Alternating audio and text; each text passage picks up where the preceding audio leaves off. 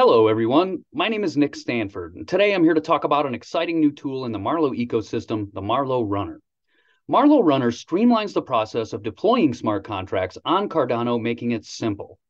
It eliminates the need for low-level tools and deploying your own back-end runtime instance. I don't think I can overstate the impact Marlowe Runner will have on the development process for your Cardano smart contracts. You can deploy and test your contract in less than 5 minutes. So simple, I'm going to walk you through it right now. So we'll start in Marlowe Playground. And here we have a really basic contract. The purpose of this contract is to take a small deposit from user A and transfer it over to user B. Now, we can simulate this action here, but this is a local development environment. How do we get it submitted to the public testnet for the Cardano blockchain and execute it in our browser window? This is where the runner comes in. We'll select Send to Simulator and then Export to Marlowe Runner. It'll ask us which network we'd like to work on, and we'll select Preprod.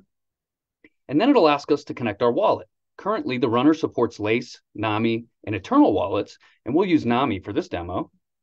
And then we see the source code for that contract we just ported over from the Playground.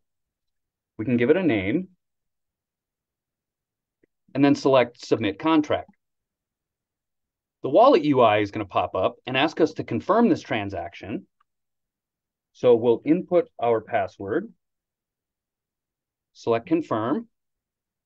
And now we see that the runner says it successfully created and submitted the contract, and the contract just awaits to be included in the blockchain. So what we want to look at is this actions column. And currently we see syncing, and when it's ready, it'll switch to one of these advanced buttons.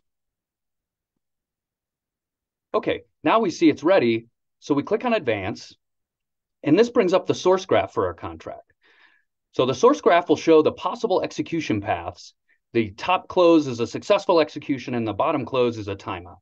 So we'll scroll down and see the only action we can make is that one ADA deposit. We'll select Make Deposit, and it'll bring the wallet UI up again to confirm our transaction.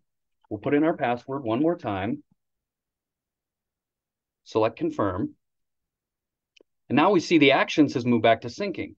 The runner says it successfully applied the inputs, and now we're just awaiting to include that in the blockchain.